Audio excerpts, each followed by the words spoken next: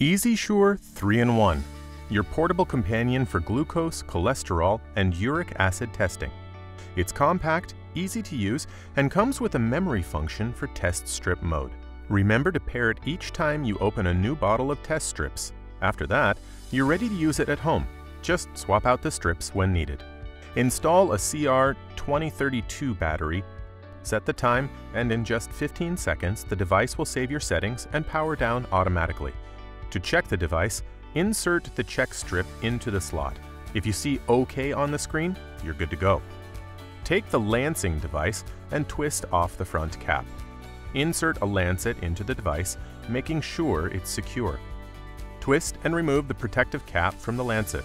Put the front cap back on the lancing device and tighten it. Adjust the depth setting on the front cap to match your preference. Hold the front cap steady with one hand while pulling back the pen barrel with the other until you hear a click. Each vial of test strips comes with its own code key. This key is specifically designed for the strips in that vial. Insert the code key into the meter slot until it clicks into place. Take a test strip from the vial and be sure to close the cap tightly right after. Insert the test strip into the meter slot. The meter will power on automatically. Check that the code on the screen matches the one on the test strip vial. Once verified, you'll see a blood symbol on the display. For cholesterol and uric acid tests, simply follow the same steps.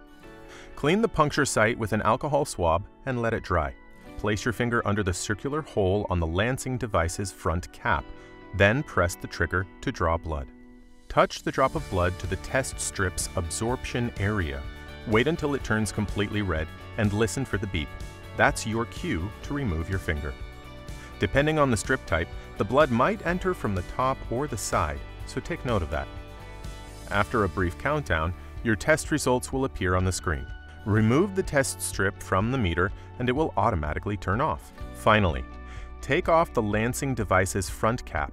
Press the lancet down onto its protective cap and eject it by pressing the rear end of the device.